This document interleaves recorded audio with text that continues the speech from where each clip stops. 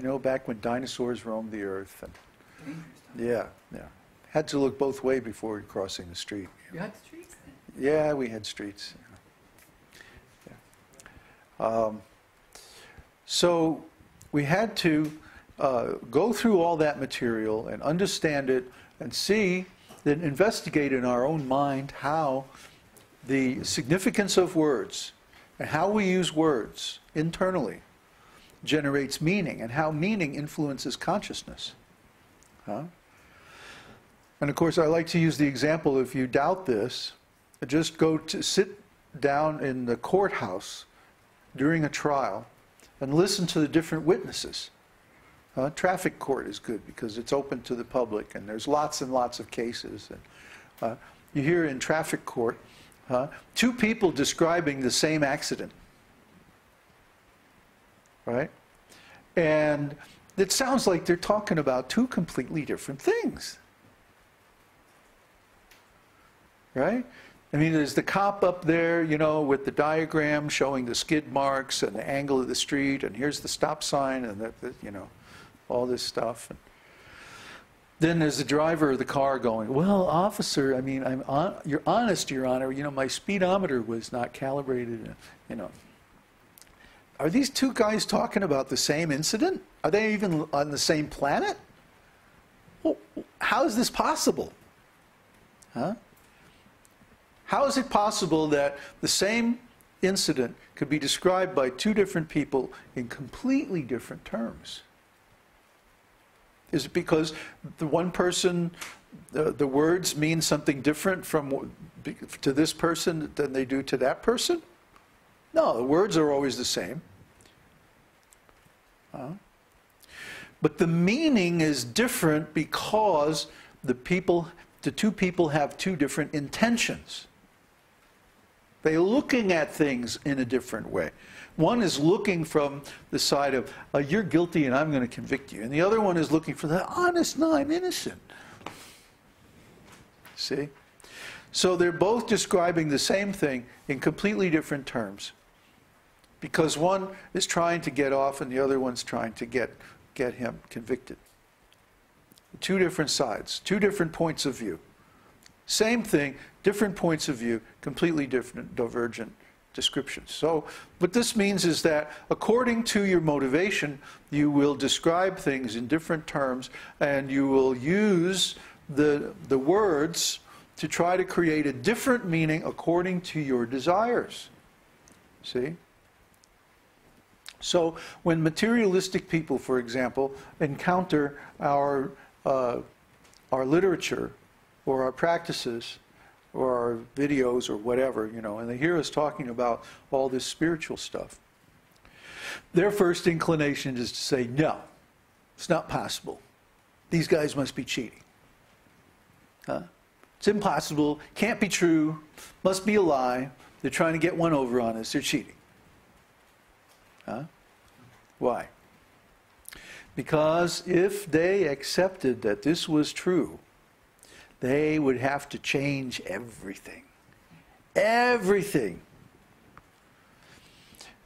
What they eat, what they do for a living, how they sleep, how they go to the bathroom, when they get up in the morning, what clothes they wear, what they think, what they feel, everything would have to change. If what we're saying is correct, then it means the world has gone down a long detour into darkness and ignorance. It has taken a wrong turn, a long time back. And in order to save the world or fix the world or help people or make things better, we would have to change just about everything. See? And then nobody wants to think that. You can't think that. It's not allowed. Huh?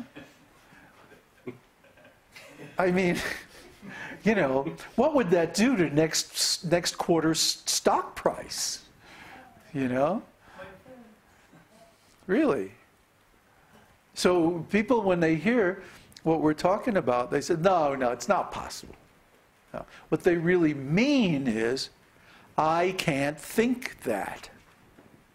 I am not allowed, or I am not allowing myself to think that. Because if I was to think that, even for a little while, oh my God, then there would be so many things I would have to like completely change, and So they're not going to go there. They want to stop.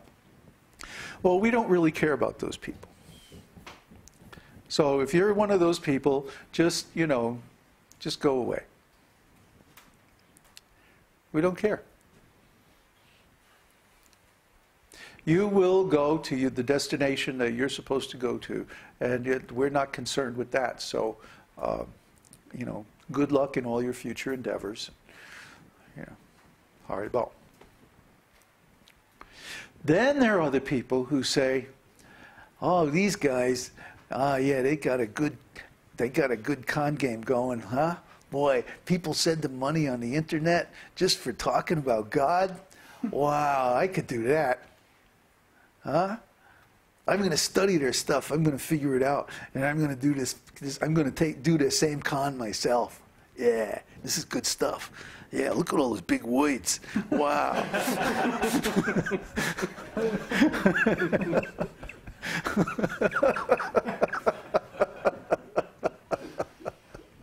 Right?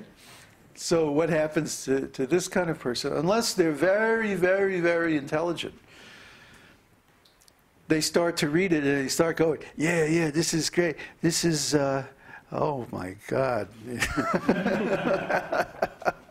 If I was to believe this, I would have to just give up everything. I'd have to give up being a criminal. Oh man, I can't do that. Yeah. So they go away. That's fine. Bye. And then there's the people who think, oh, wow, this is so powerful. Spiritual technology.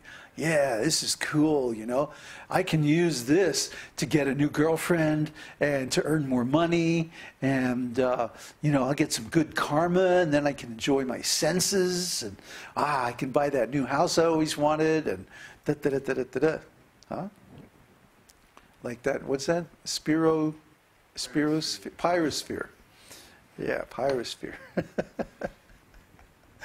Okay, so they come, and then they listen to a few tapes and things, and then, okay, all you have to do is chant this mantra. Yeah, that's great. And give up meat eating, intoxication, gambling, and illicit sex. Oh. But that's what I want. So next thing you know, they're headed for the door. Bye. Ciao, ciao. So then there's a few people who are so desperate. They're so hungry. They're so in so much pain. They have so many problems. They say, I'll try anything. I'll even chant this Hare Krishna mantra. Give up all this meat eating and listen. I'll try anything, please. Just let me. So they come, and they actually practice it for a while.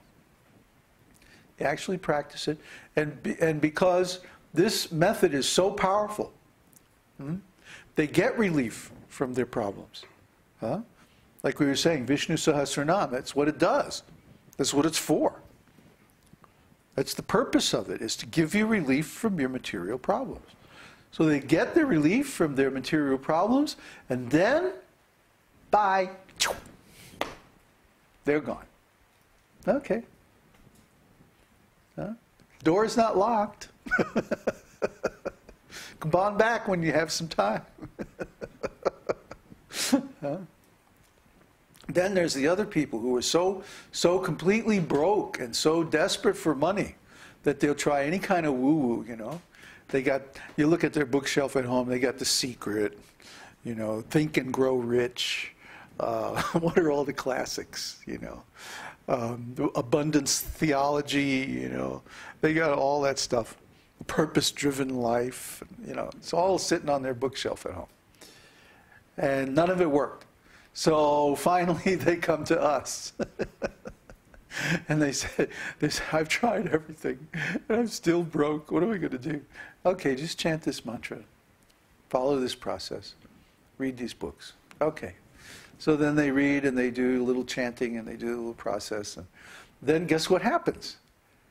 Somehow or other, all of a sudden, they get some money. And then, bye! They're out the door. All right, bye. That's fine. We don't mind them leaving. That's okay. That's okay. And then, let's see. Another person. Oh yeah. Then another person comes and he says, "This is very strange. I don't understand this. I'm really smart, and I never met anything that I never came across anything I couldn't understand. I'm going to look into this."